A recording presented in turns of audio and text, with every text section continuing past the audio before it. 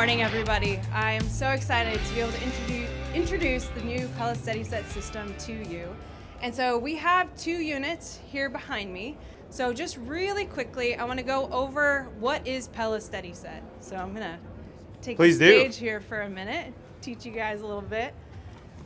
So with that insight of how do we set and attach a window from the inside, that took a lot of rethinking about the overall parts and pieces of the product. And so this product comes with pre-applied parts. The first one I want to call attention to is the flip and click installation bracket. There are typically 6 of them on a window, and this insight became how do we attach from the inside. And so you flip, thank you, the clip, slide it back into place, and there's an audible click when you slide it all the way in. That means it's locked and ready to go, and so you'll do that with all 6 of them to start. So it comes with 3 different types of clips to choose from. We have a standard 2x4 clip, a standard 2x6 clip, and then we have a adjustable clip that goes from basically a 2x8 construction on 1/8-inch increments that you can, there's coin lines in it that you can break off at your specific dimension to meet your particular framing. So if I have exterior insulation even on a 2x4 wall or 2x6 wall, this guy has these little slots in it at different markers, and then I just pair alignment pliers and snap it? Yes. And then I get the exact right dimension even though I didn't have to tell you what my wall was when I ordered. Correct. And then, you know, you think about your interior trim work too. Now these are all completely aligned all the way around the perimeter. So that way on the inside of the window, if you're doing a drywall return or you're doing trim work, you have consistent reveals, which actually makes it easier for downstream trades. Yep. And that was a big benefit that the installers that followed us really were like, oh my gosh, this would make it so much easier. And one of the things that actually helps do that too, on our exterior fin, we have a 3/8-inch gasket to allow for a little bit of forgiveness because we know wall variability happens on the job site.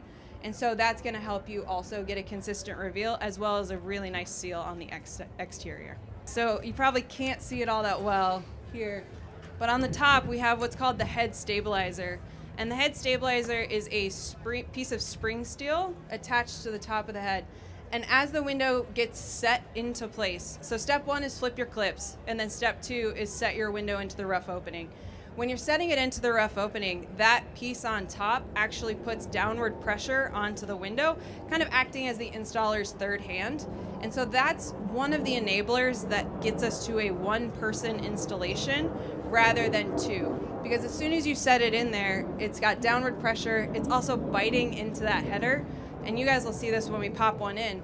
I can actually push on the outside of the window and it's not going to tip back in on them. And it's also not going to tip to the exterior because these clips are now on the inside. We have 2 pre-applied sill shims that come on the window on the bottom, and it gives a 1/4-inch gap.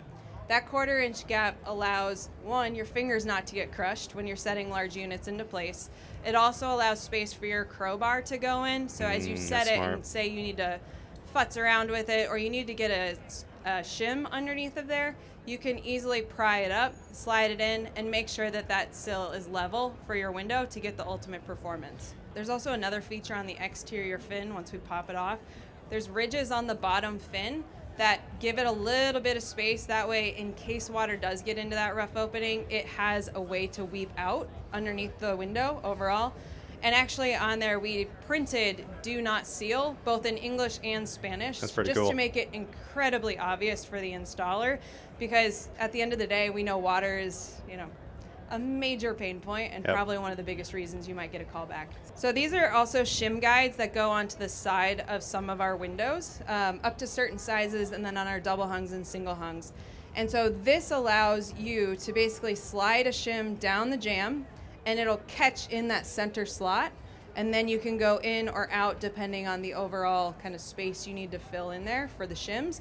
And so it'll help hold it in place to give you, again, consistent reveals and good performance on your single hung and double hung for that hourglassing effect. So on the outside, you'll see these gray pieces. These are fin retainer clips. These come direct from factory, kind of as the packaging. I have seen some people, after they deploy the fin, you can slide it back in there. So if you have masonry carpenters or you've got stucco coming in afterwards, you can keep that frame nice and clean. So this is our new flashing fin, and it's a durable plastic material, but then there's that gasket that I was talking about, 3/8" gasket. That's that black line that's running around.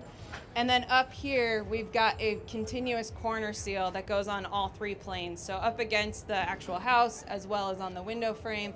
And this is made of TPE, which is similar to like a squeegee material. So it's really durable, really flexible, impermeable as far as water goes.